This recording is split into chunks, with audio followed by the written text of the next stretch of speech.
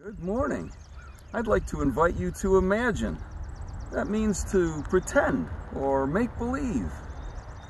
Can you imagine being in a really crowded place? Maybe it's the beach. Maybe it's going to see the fireworks or the county fair or the local mall.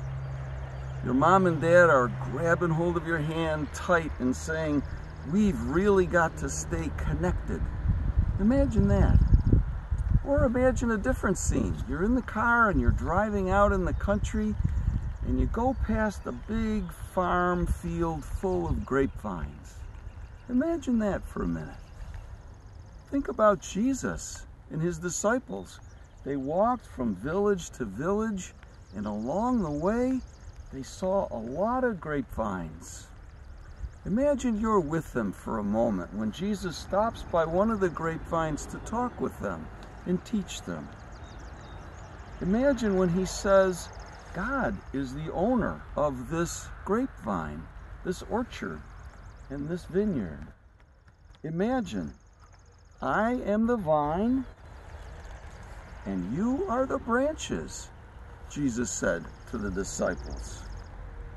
You've been shaped by the good news that I taught you. Stay connected to me in the same way that I live in you. Branches do not live alone. They must stay connected. And that's the only way they provide us with fruit. You can do nothing unless you are connected to me, Jesus said.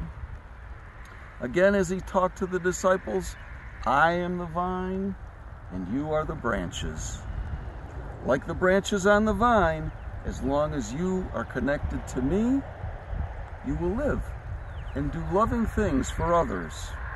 If you stay connected to me, ask what you need and you will be given it. You love God when you are connected to me. You remember God when your life bears fruit and you are my followers. So today here, what do you think Jesus means when he says we are connected to him like branches to the vine? See, what of the loving things have you done today? And what loving things do you see other people do? And take action. What can you do to stay connected to Jesus?